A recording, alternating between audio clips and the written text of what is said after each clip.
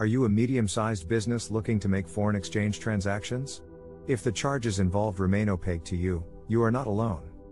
Despite the Reserve Bank of India's (RBI) efforts to promote retail foreign exchange platforms, banks haven't done enough to make the system understandable and easy to access.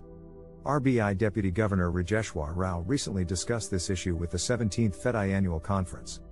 To tackle the lack of transparency in foreign exchange market transactions, especially for small customers, the central bank introduced an automated platform for retail foreign exchange transactions. Unfortunately, banks have not made any effort to encourage people to use this platform. The high charges levied on small customers have also raised concerns.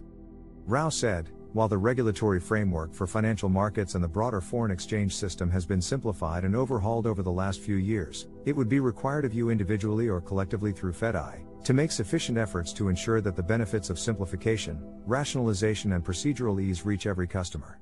In light of the recent Union Budget's announcement to review existing regulations in the financial sector to reduce costs and make procedures smoother, RBI Deputy Governor warned FedI to undertake the responsibility as an SRO, self-regulatory organization. Rao also talked of the many foreign exchange trading platforms popping up, luring investors.